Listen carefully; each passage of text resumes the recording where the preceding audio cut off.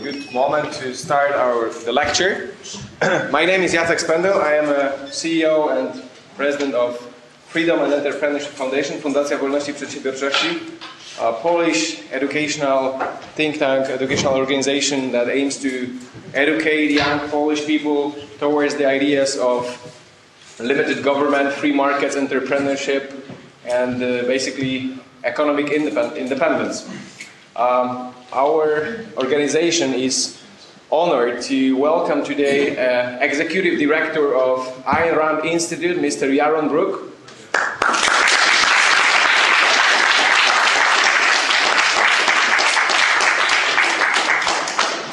Dr. Brook is a finance professor, ex-finance professor, educated at the University of Texas in Austin. First, he did their master's degree, then a PhD in finance. Is a leading advocate of ideas of Ayn Rand, of the objectivist philosophy. He moved to the United States from Israel, where he was born and raised. He moved to the United States in late 80s. Before that, Yaron Brook also did study at the Israeli Institute of Technology in Haifa in the degree of social engineering. Civil. Social is very different. Civil. We're against social engineering. I'm sorry for that mistake. Civil engineering. Also worked in as a surgeon in military for Israeli forces. Since 1987, living in the United States. Since 2003, American citizen. He became an objectivist, a follower of Ayn Rand's philosophy since he was 16. And as I read, before that, Yaron was a socialist. Is that true? Absolutely. Oh. But, you know, who once was not a socialist, and he was, you know, the ending. So, Yaron is dedicated to promoting these ideas. He's traveling around the world with lectures promoting capitalism, telling more about the true causes of financial crisis, morality of capitalism, and ideas of objectivism, and what are the links among all these components. Today's lecture will be based on the newest book Yaron Brook co-authored with Dan Watkins, and the book is Free Market Revolution: How Ayn Rand's Ideas Can Help to End the Big Government. It's not the first book Yaron Brook co-authored. Before that, it was Neoconservatism, an Obituary of an Idea, and also contributed in the book Winning the Unwinnable War. And that book was about the Islamic totalitarianism, right? Yep. And the war against the Islamic totalitarianism. Also very, very interesting stuff. Maybe not fully linked to today's main theme, but I think that we are open to discussion. And Yaron will speak first. But I'm sure we'll have quite a bit of time to take questions. So you are totally encouraged to think about the questions to our distinguished guest, to Dr. Brook. And I think that my time is now finished, and I give you the floor. Thank you very much. Thank you.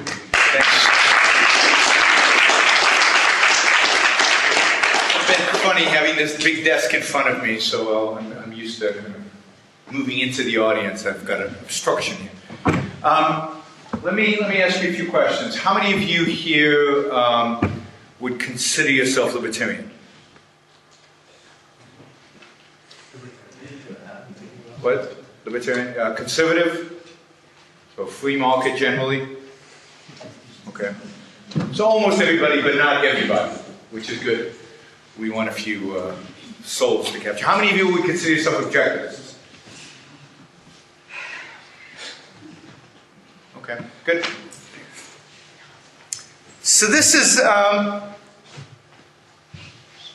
so for the last 250 years or so, we've been running, if you will, an experiment in the world. We've been testing different social, economic, political systems. Right? Not consciously, but the fact is we've got all different types over the last 250 years in all kinds of places all over the world. We've experimented with what comes as close as we've ever come to free markets, to capitalism. That's probably in the 19th century, Western Europe, but primarily America. We know the results. We know the outcome. We know what happens. Standard of living goes up. Wealth goes up. The poor stop being poor. They rise up in the middle class. Even those who remain supposedly poor are far richer than what they used to be. That is, during that period, almost all human beings are better off.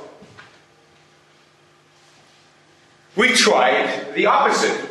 You guys, maybe a generation before you, have tried the exact opposite. We tried communism. We tried fascism. We tried 100% statism, if you will. And we know the consequences. It leads to poverty. It leads to wealth destruction. It leads to everybody being poor. That's a decline in quality of life, standard of living, human well-being. And then we've tried all the different mixtures in between. A lot of freedom, a little bit of statism, a lot of statism, a little bit of freedom. And we know how that all correlates. It turns out, you can plot this on a graph. We can do this on the whiteboard. We can plot it on a graph, and there's a direct relationship. The more freedom you allow economically, the greater the wealth, the greater the prosperity, the greater the standard of living. Even the poor do better off. The more statism, the greater that piece of statism, the lower the quality of life, the lower the standard of living, the lower the wealth creation, less innovation. All the good stuff from a material perspective disappear. And you can plot this on a graph and you can see the direct correlation between free markets and prosperity, statism and poverty. We tried this in different parts of the world. We tried it in Europe. We tried it in Asia. We can look at other parts of the world and we can see that this pattern is not ethno-anything. It has nothing to do with this ethnicity. It doesn't even have to do with history. It has to do with allowing people to be free. The last 30 years, for example, in Asia, have seen an incredible amount of wealth creation. An immense rise of hundreds of millions of people from poverty into the middle class. And you can attribute this directly to the fact that in Asia, over the last 30 years, they've been freeing up their economies, they've been allowing more private property, more free markets. So the point I want to make is this. Free markets work. We all know this. Everybody really knows this, whether they're willing to acknowledge it or not. We all know this. You can see it. All you have to do, I don't know, if, anybody ever been to Hong Kong? Ever been to Hong Kong? You been to Hong Kong? No? That's okay. You should, at some point in life, it's worth going to see Hong Kong. Maybe you've seen pictures of Hong Kong. Hong Kong's a tiny little island. 70 years ago, it had a population of about 30,000 people. There was nothing there. No natural resources, nothing. And the British came, and all the British did in Hong Kong was allow for the rule of law and the protection of private property, contract law. Basically, they allowed for free markets to develop. They created the institutions that make free markets possible. And they left it alone. No safety net. I keep forgetting the camera's over there and I'm over here. No safety net. No social security. Very little redistribution of wealth. Very little regulation. And in the last 70 years, it's gone from a little fishing village with 30,000 people on it to a city of 7.5 million people with more skyscrapers than New York City.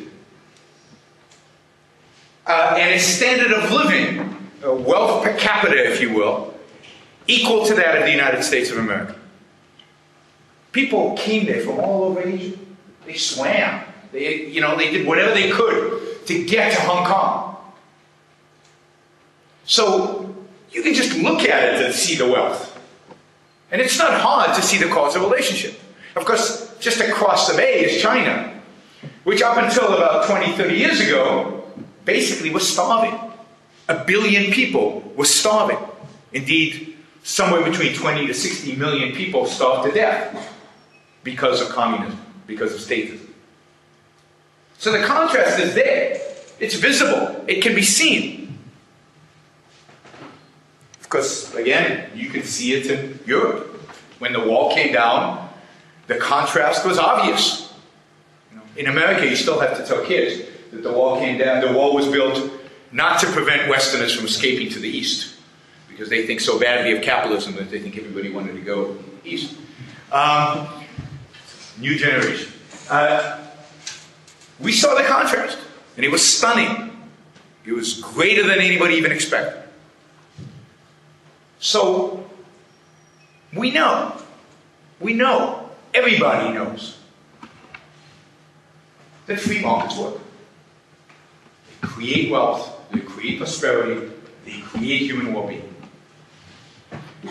And yet, in the West, in Western Europe, in the United States, we're abandoning free markets. We're moving away from free markets and capitalism. We're moving systematically towards greater and greater and greater statism. And we have been for 100 years, at least in the United States. We've been moving in that direction for 100 years.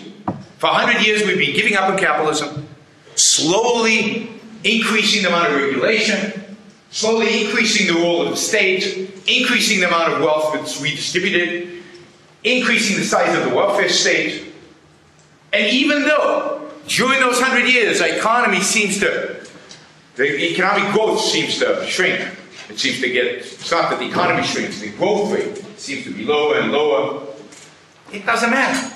We seem to keep growing government, keep growing the state, keep growing government intervention and shrinking the amount of freedom that we have. And it's not that we don't understand the mechanisms of the free market. It's not that we don't understand why markets work. We've had great economists explain this to us. We've had fantastic economists, von Mises and Hayek and even Milton Friedman and others, who've explained how markets work, how the price system works, why it is that free markets lead to wealth. So this is not a mystery. We don't know why it works. We understand that it works, and we understand how it works. And yet, we're turning our backs on it. We're rejecting it. We don't want it. And that is something that should concern everybody. Certainly those of you who consider yourselves libertarians, or consider yourselves free marketers, or consider yourselves believers in the free market. Why is this? Because the fact is that those of us who believe in free markets, we are losing. We've been losing for 100 years. Now, Poland's a little different, right? Because you've gone from communism to more freedom. But if you look at your Western European neighbors, and you can see the direction that they're heading, if you don't watch it, you're going to head in the same direction. They're heading backwards. And if you look at America, that should scare you even more. Because the land of the free, what used to be the shining city on the hill for capitalism, is heading away from capitalism towards more and more and more statism, greater and greater involvement in government in every aspect of our lives. So the fundamental question again has to be, why? Why is this happening? What's going on here? Why are we, those who advocate for free markets, those who believe in free markets, those who can see what happens, why are we losing this battle? There's plenty of seats over here.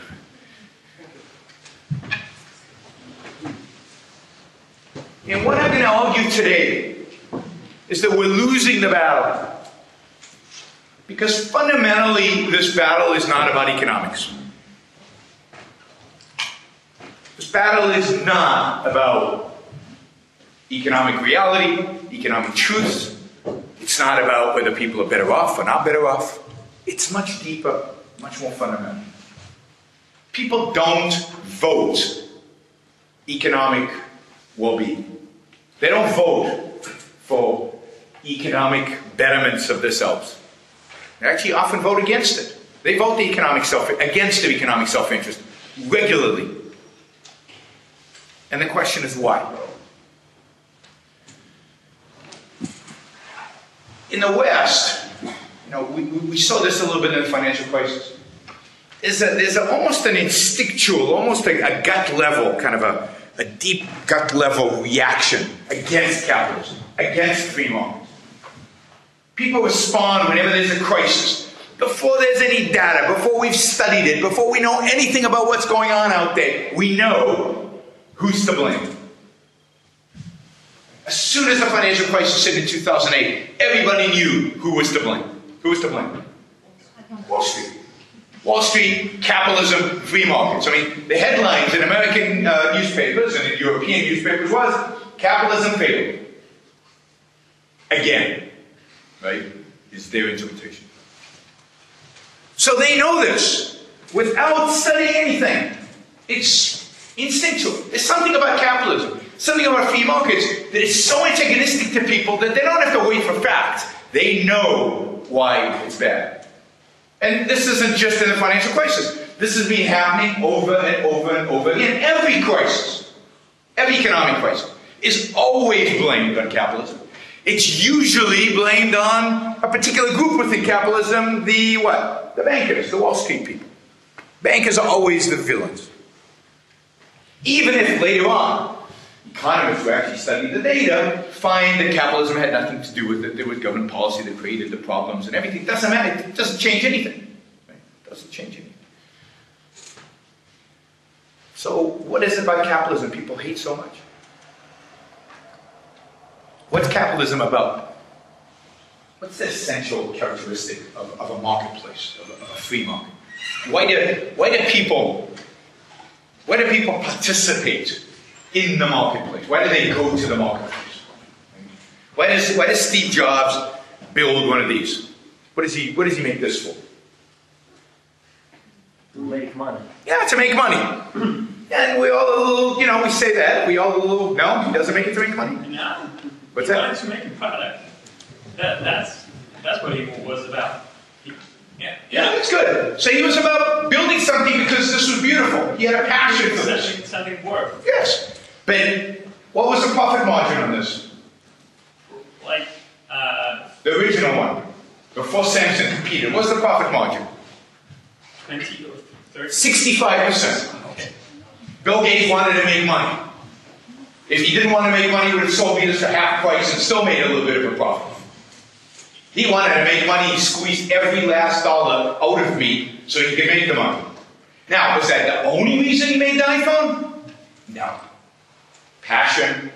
He believed in making a beautiful product. He had a vision for what it could be. But whose vision was it, by the way?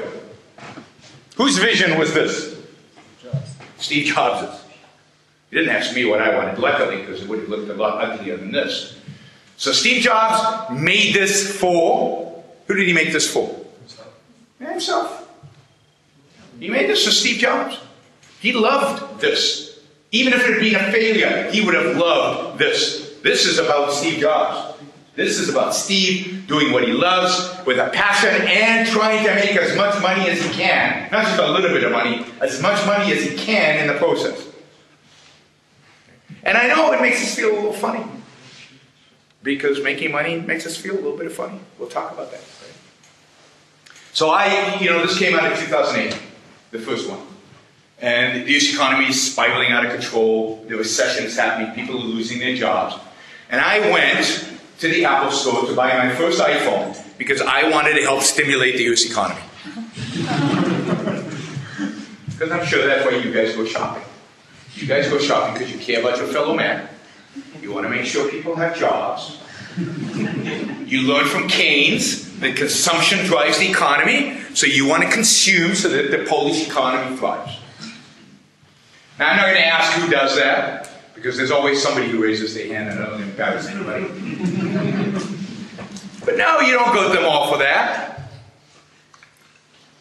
Why do you go shopping? What's that? For fun. For fun. For fun. It's not only fun, right? I truly believe that this will make me more productive. And as soon as I get back to the US, I'm getting the iPhone 6 because I think it'll just make me a little bit more productive than the iPhone 5 had. That bigger screen, right? It's fun, makes you more productive, it's cool. You know, you like new clothes, you like nice shoes. You're doing this for yourself. So what are markets about? Every market, every single market. You walk outside here, everybody's participating in a marketplace. They're buying food, they're buying, I don't know, souvenirs, and everybody's in it. The seller and the buyer, they're in it for themselves. The marketplace is a place in which we pursue our self-interest. The marketplace is a place where we go to make our own lives better. And this isn't a new observation. This is Adam Smith. Adam Smith wrote in 1776 in The Wealth of Nations, he writes, "The baker doesn't bake the bread because of you. He doesn't really know you, he doesn't care about you. He's baking the bread to feed his family, to feed himself, because this is how he earns a living. He might love making bread. But it's about him. It's not about you. And the people who deliver the bread and the people who sell the bread don't care about you. They care about themselves, trying to make a living for themselves. Capitalism, free markets are driven by self-interest. Every aspect of the marketplace is driven by self-interest. And if you will, bankers appear as the most self-interested. Because what are they about? They're directly about money. There's no product in between. There's no product they can hide behind. What have we been taught about self-interest? From when we were this big? What did our mothers, our preachers, our philosophers tell us about self-interest? What's that? Somebody mumbled. It's bad. It's no good. Self-interest is no good. If you're a good person, if you're noble, if you're just, if you're honorable, if you're moral, what are you? Self-interested? No. What do we say? How do people like that behave? Egoist. What's that? Egoist. Yeah, egoist is self-interested. But if you're noble and good, how do you behave? You share. You share, right? Somebody said here. Altruistic. You're altruistic. Altruistic meaning what? Sacrifice. Yeah, you sacrifice to other people. You sacrifice to other people. Your focal point in life is the well-being of others.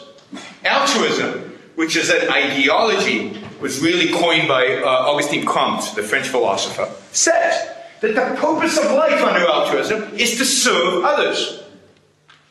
And if you dare think about how serving others might feel good or help you, it doesn't count.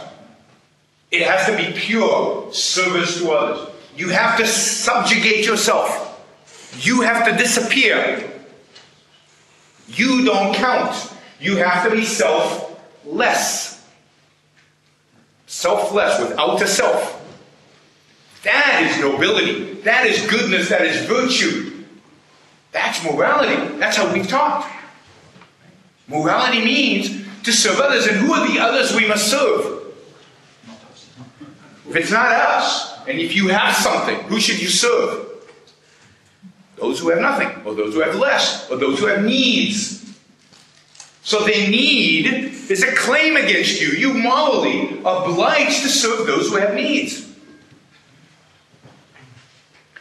I was taught by, my mother, good Jewish mother, and she taught me, think of yourself last. Think of others first. Be selfless. Sacrifice. And what do we mean by sacrifice? Because everybody throws this word around all the time, right? What does sacrifice mean? You give something, and what do you expect in return? Less or nothing. Right? That's the whole point of sacrifice. It has to involve pain in some way, right? has to involve giving in some way. Otherwise, it's not a sacrifice. Now, people use it in a confused way because it's not always that clean, but that's what it means. That's the essence of it, is to give and get nothing in return. Now, when I bought this iPhone, did I sacrifice? I gave $300. But why is this not a sacrifice? Because what did I get in return? Much more. Otherwise, I wouldn't have given up the $300. Right? What do we call this? Trade. I got more for the iPhone than what I gave. And what did Apple get? More as well. Because the iPhone's at Apple. They have lots of them. It's not worth $300. It's worth less. They had a nice profit margin on it. So in a trade, in the marketplace, is win-win, right? We both won. At least we intended to. You know, sometimes you buy a lemon meaning a bad product, and you make a mistake. But when you enter the trade, you always intend for yourself to be better off, and the other side intends to be better off. That's the nature of the market. But in a sacrifice, the whole point is to lose. And a sacrifice is noble and good and virtuous. Now think about that. The marketplace is set up structurally in the way it functions, in a way that's incompatible with how we've defined virtue and goodness and morality. Morality is set up to be a lose-win proposition. Somebody has to lose, otherwise it's not a sacrifice. It's not selfless. Take somebody like Bill Gates, shift from Apple to Microsoft. I'm an Apple guy, so everything positive I say about Bill Gates, take that into consideration. I've been using Apple since 1989, right? Before it was cool to use Apple. I was one of those few people who hung in there and kept them profitable just enough so Steve Jobs could come back and make you all guys cool, right? So you owe me a lot. Yeah, I sacrificed for the good of mankind long term. They always made the better products. It just took you guys a while to figure it out. So take Bill Gates. Bill Gates builds Microsoft. He makes for himself, I don't know, $70 billion.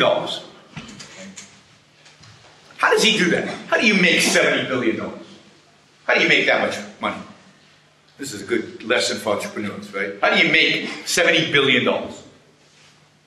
Providing goods that others want to buy. Yeah, creating a good that others value more than you can sell it for, but you have to have a lot of others, right? Just a few people doesn't get you $70 billion. You have to sell a lot of products, which means you have to make a lot of people much better off. Because everybody who buys the product is better off, right? It's a trade, win-win. Bill Gates affected almost every human being on this planet. I mean, there's very few people who have not been touched by Microsoft. He has made us all better off, even those of us who use Apples. He's made the whole computer world interconnected. I don't know that the web would be what it is today if not for Microsoft had done in the 80s and 90s.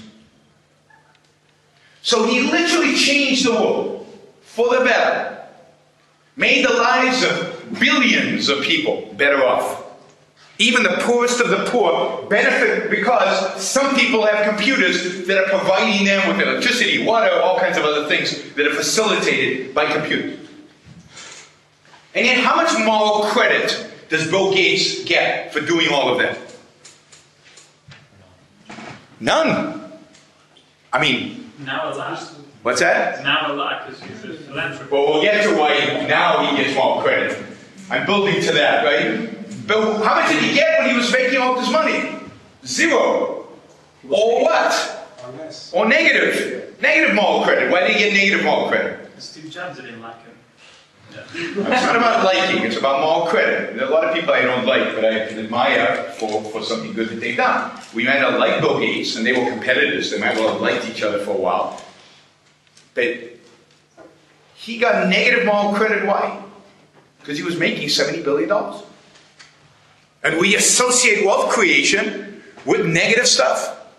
We don't like people who make a lot of money. So at best he got zero. At worst he got negative. Now when did he become a good guy, as you said? When do we give him some moral credit? When he becomes a philanthropist. when he starts giving the money away. Right? And notice that he leaves Microsoft. So God forbid he's not creating anything anymore. He's not making any money anymore for himself. He's just giving it away. Now, giving it away is, that's good. Yeah, well, whether it's a sacrifice or not, he doesn't seem to be getting anything for it. So it's good. It's not great. Right? He's not a saint yet. We haven't put him up. We haven't built statues for him yet. Why? He's not poor yet. Yeah, he's not poor. And he seems to be enjoying giving the money away. And that's a little suspect, right? It's not a sacrifice, because he seems to be enjoying it. Well, how would we get Bill Gates to the point where we build statues for him? And I'm going to take this off because it's getting warm. How would we get him to that point? What would Bill Gates have to do? Die. Well, no, dying's too simple, too easy. Dying's too easy. What would he have to do? Because he's going to die, we know that. Get rid of all this money. Yeah, give all his money away, not just get rid of it. Give it out. If he moved into a tent, because he lives in a very nice house, and if you could bleed a little bit for us, right? If we can see some blood. We want to see pain. We want to see suffering. This is what makes saints. You guys all grew up Catholic, you know this, right? That would make him a hero. Now notice the perversion. I mean, this is perverse. He builds something. He creates something. He changes the world. I mean, beyond the fact that he touches everybody, somebody told me he made 13 billionaires out of Microsoft. Hundreds of millionaires came out of Microsoft. Millions of jobs, if you look at the whole supply chain, millions of jobs were created by Microsoft. That counts for nothing. Why? Because he made money doing it. He gives it away, oh, now he's a good guy. And if he gives it all away, he's a saint. Nobody wants to be him, by the way. Right? Nobody actually wants to be the guy who gives everything away and is hateful. Everybody wants to be the billionaire. But we believe it's moral to give it all away. Like my mother. My mother didn't actually believe that I should think of others first and think of myself last. Right? She's a good Jewish mother. She wanted me to be successful, which means she wanted me to think of myself. But what we say and what we do are not the same thing. We've set up a moral code that's impractical. Nobody actually wants to do it. Nobody actually can do it in terms of living for others consistently. But we look at it as an ideal to strive towards. But we live a different life. Mostly we live a life that's self-interested, that's we're looking to make money, to be happy, to be successful. That's the life we live. That's the life we should live. And what happens when you live a particular life, but we taught that it's sinful, and you're supposed to live some other life? What's the emotion inside? Guilt, right? Guilt. And as you know, probably, guilt is a powerful weapon. Yeah. It's a powerful way to control people. The whole point of guilt is to control you. Unearned guilt is to control. The whole point of setting up an ethical system that's unattainable, that you can never achieve, is to guilt you into submission. Because they know you're always going to sin. You know you're always going to break the law, if you will. So this is the setup. If you're successful, you feel guilty. And if you feel guilty, I can come to you and say, look, you've got a lot of money. Bill Gates, right? People over there don't have a lot of money. You're not philanthropic enough. You've still got billions. All I want to do is help you be more moral. Help you sacrifice a little bit. Let's call it taxes. I'm going to raise your taxes a little bit so that you can help those people and feel better about yourself. And you have to vote for it. Because we're democracy. Guess what they do? They vote for it. Bill Gates is out there giving speeches about how he should pay more taxes all the time.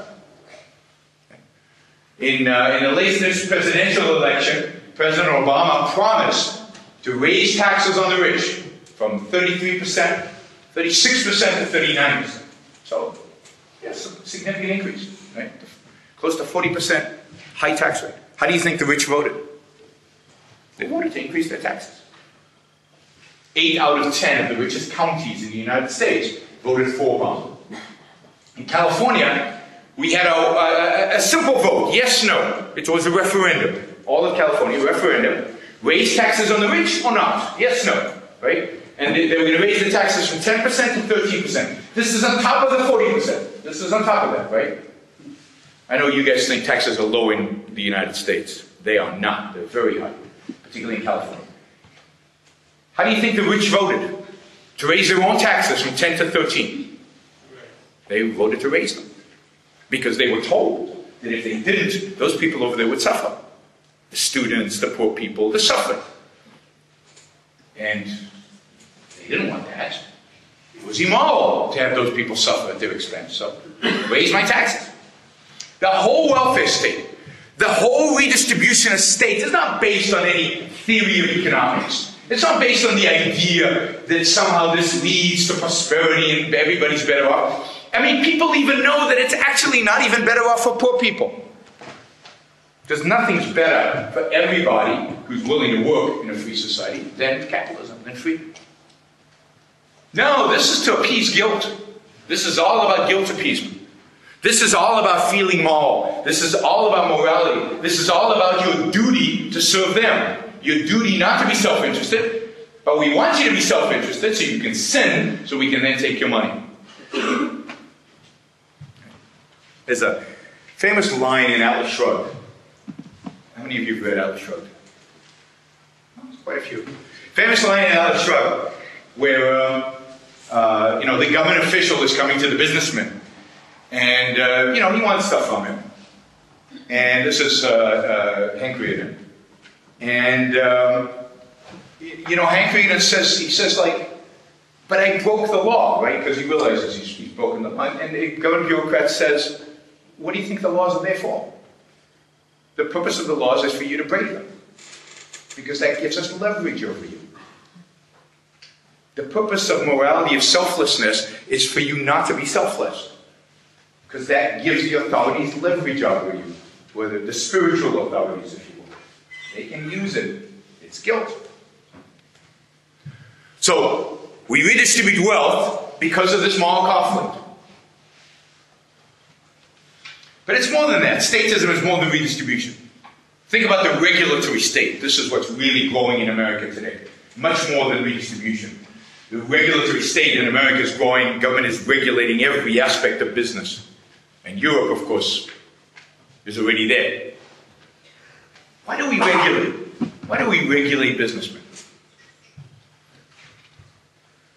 Well, what are businessmen? We said businessmen are self-interested, right? They're out to make money. They're out to think about themselves. What do we know about self-interest? What are we being taught by our moral authorities about self-interest? It's bad, it's wrong, but what does that mean? What kind of behavior does self-interest always lead to? We are taught.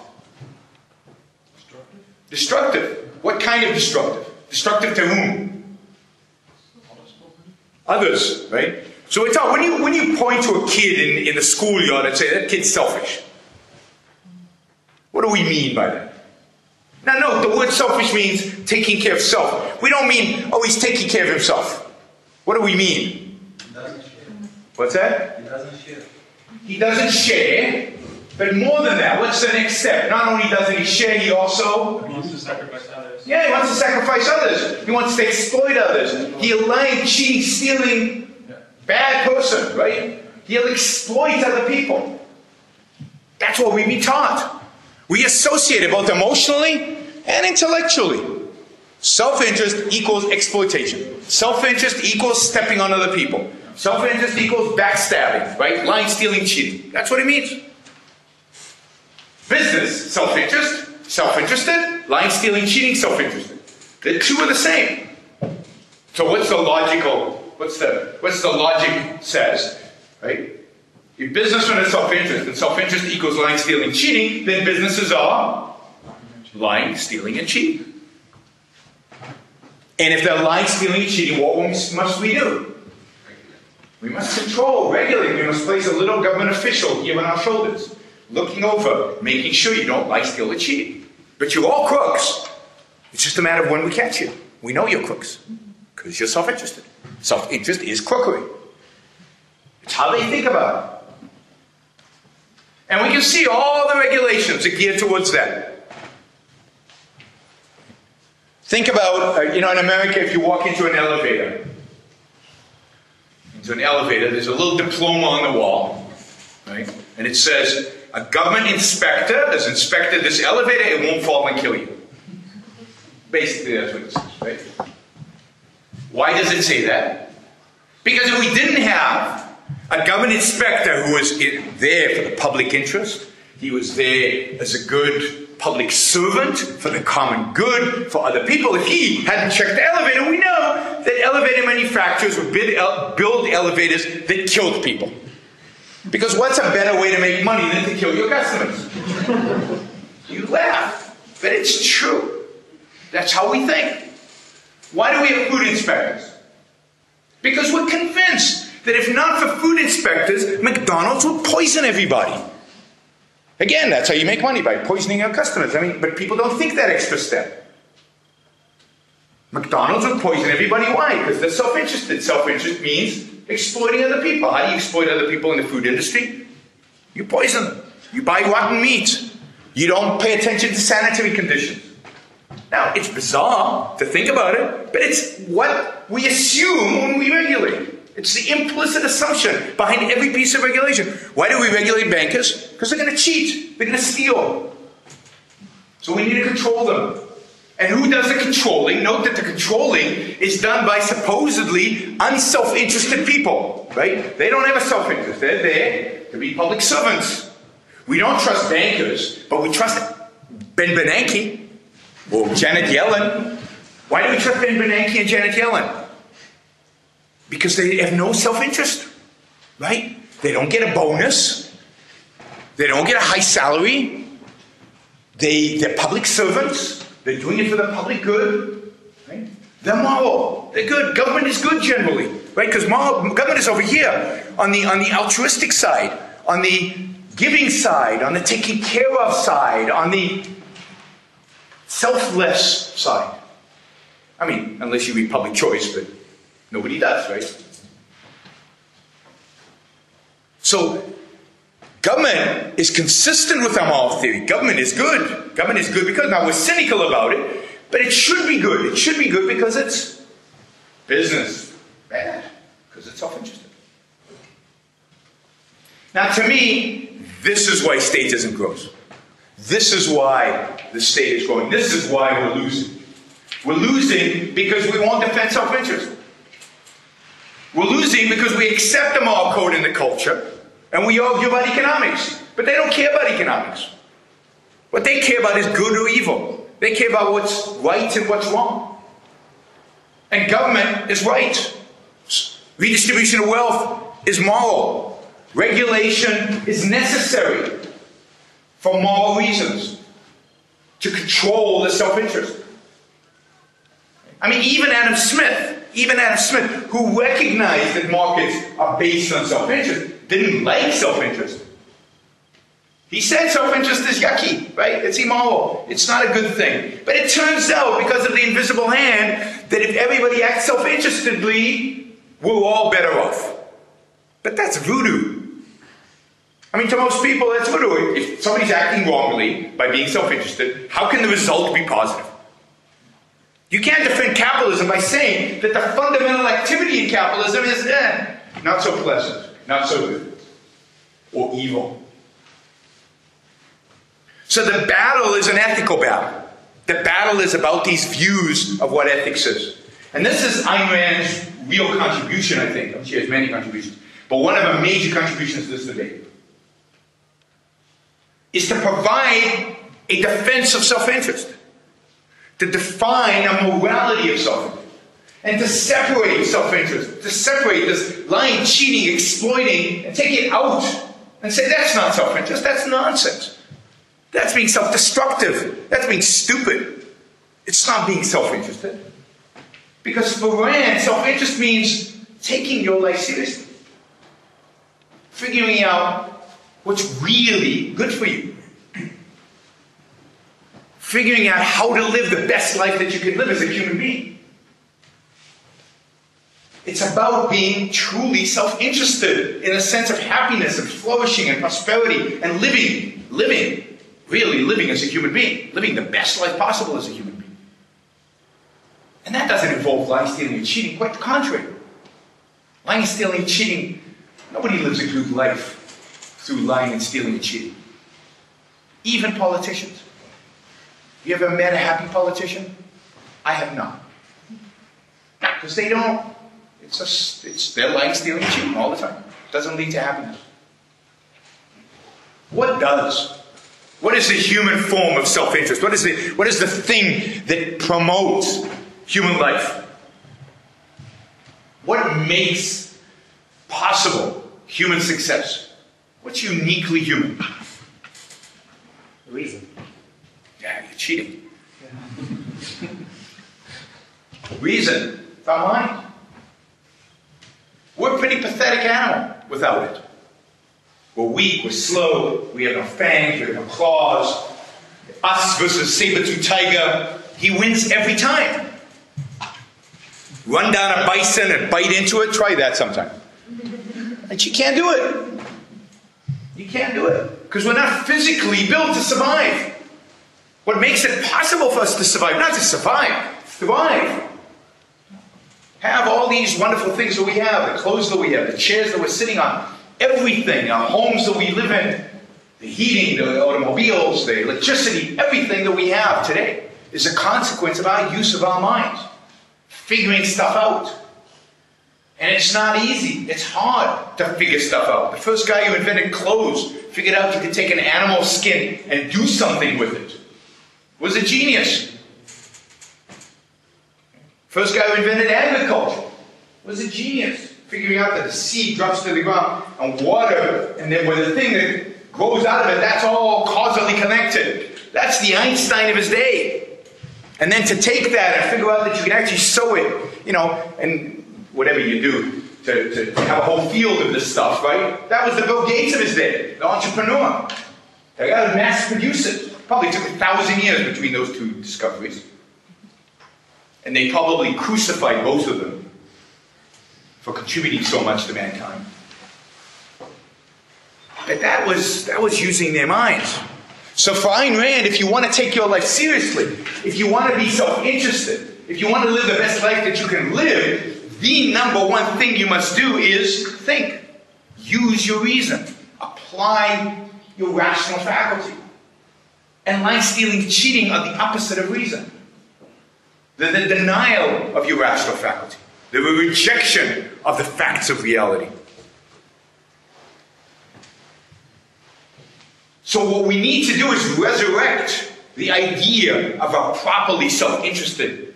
Because businessmen are not automatically lying, cheating, and stealing because they're self-interested. The opposite. To the extent that they're successful, they are being rational. They're using their minds. That's the great achievement of Bill Gates. That's the great achievement of Steve Jobs. It's a great achievement of every successful businessman. It's his application of reason to the problem of human survival in his particular area, his particular field. And the creation of values that we all appreciate. Therefore, he's making money. So if we want to save free markets, if we want to advocate for free markets, Rand tells us we have to advocate for the right morality, first and foremost. There's nothing else we do will matter, as long as people believe self-interest is evil and altruism, self-sacrifice, selflessness is good. Altruism in the sense of living for others. That the real battle, the real revolution that has to happen, the title of my book is Free Market Revolution. But the revolution is not about economics. It's not about politics. It's about a moral code appropriate for individual human beings to live by. Because if we can convince people to be self-interested, really self-interested, not whim worshippers, not lying, stealing, cheating, not self-destructive, but rationally self-interested, take their minds seriously, take their lives seriously. Individuals like that, people like that, don't want government over their shoulder telling them what to drink and what to eat and what to smoke and what business to open and how to manage their business. They want to be left free. They want to use their reason to make their lives better. And what is government? They don't want, government is force. It's coercion. They don't want coercion in their life because coercion makes reason, makes thinking impossible. If I stick a gun to the back of your neck and say from now on, 2 + 2 = 5. Everything you do, you have to assume that 2 + 2 = 5 or I shoot you. You can't think anymore. You can't build it, you can't program a computer, you can't build a bridge. That's what regulations are, by the way. They're these stupid commandments that lead you away from reality with a gun at the back of your head. So truly self-interested individuals demand to be free. They demand that coercion, they be free of coercion. And they would demand that government's only role be to free them from coercion.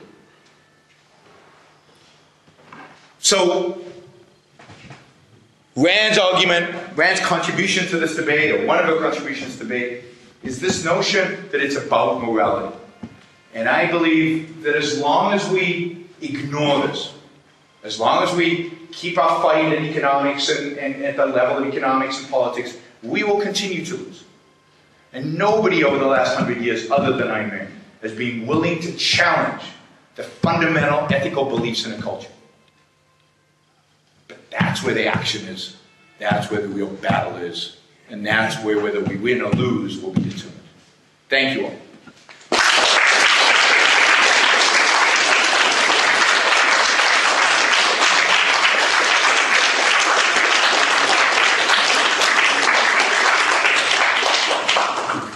I'll take any questions you have on pretty much anything. Just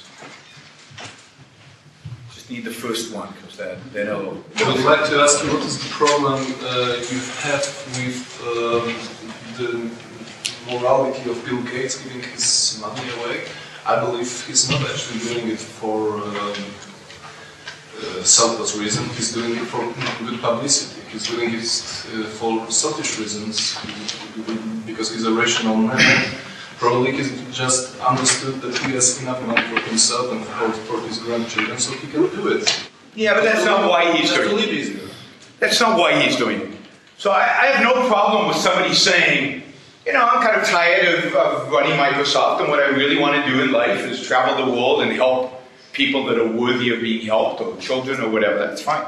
That's not why Bill Gates left Microsoft. Bill Gates left Microsoft because he felt guilty. Because the culture demanded it. This is why he had to leave Microsoft. He would have loved to stay in Microsoft. When you watch Bill Gates talk, I've watched a lot of interviews, he talks about his philanthropy, and he seems to be kind of enjoying it. But when he talks about business, he lights up. He loves business. He loves making money. But he won't do it. Because the culture expects him not to do it. See, even if it's for good PR, what a horrible culture we live in. What a horrible culture we live in, that one of the great men of our time has to do PR. So I don't have much against Bill Gates other than his you know, if you listen to him, he tells you. Bill Gates says, I'm lucky. It wasn't talent. He exhibits guilt. He's on the circuit, he tells students that it's not about making money. He's bought into, I don't know if you're familiar with John Rawls, the political theorist, the egalitarian. Well, Bill Gates is a Rawlsian. He's read Rawls, and he advocates for it. When you listen to his speeches, he's advocating for it. So I have a lot against Bill Gates for that. I don't have anything against charity per se. Charity's okay, but it's not important. It's not important. You don't get moral value. You're not a good person because you do charity. In my view, you're a good person for building, for creating, for making. For making money, you're a good person. Making money is virtue. Giving it away is nice. It's not important. The world is not built by philanthropists. Philanthropists is an insignificant part of the world we live in. If you think about you know, if you think about the United States of America, in 1776, it was like a third-rate colony. Nobody really cared about it, right? The British didn't really fight. They were too busy with the French and the Spaniards and whoever. So it wasn't very rich. By 1914, it's the strongest industrial country in the world. That didn't happen because of philanthropy. It didn't happen because of charity. Millions of people who came to America didn't do well because of charity and philanthropy. I mean, it's just not important. Fine, do it. But what's important is the business. It's the creation stuff. Carnegie and Rockefeller and Mellon and what are called robber barons today, they're the people who created the jobs and the wealth and everything that made America what it was and the opportunities and everything. So they should be celebrated for that. The fact that they give charity afterwards, okay, nice. Doesn't matter. But all I'm saying is think about how the culture looks at it. It looks at it the opposite. The wealth creation, the building the business, the making the stuff, that's it's a charity, ooh, now you're a good guy. That I'm against. The idea that you get moral worth from charity, I'm against. You don't get any moral credit in my book for charity. A little bit. But the bulk of it is from building and making the stuff. So it doesn't help to capitalism if someone who collected a lot of money released this money somehow to society, and that will not help to... No, the opposite. Because you're saying releases that money. What is he doing with the money? It's in his mattress? Maybe. No, it's not. And we know it's not. This is the Keynesian myth. It's not in his mattress. He's investing it. It's in the bank. It's being circulating in the economy in a much more useful way than him giving it away. Because he's actually creating jobs. He's creating. If Bill Gates became a venture capitalist and you know, found young entrepreneurs and gave them money to build businesses, he would do 1,000 times more for the world than charity. Money doesn't sit idly by, anyway. But this is excellent examples of really smart people. But there are also like people who maybe buys a lot of property, makes a golden bet, and don't invest. But you know that that's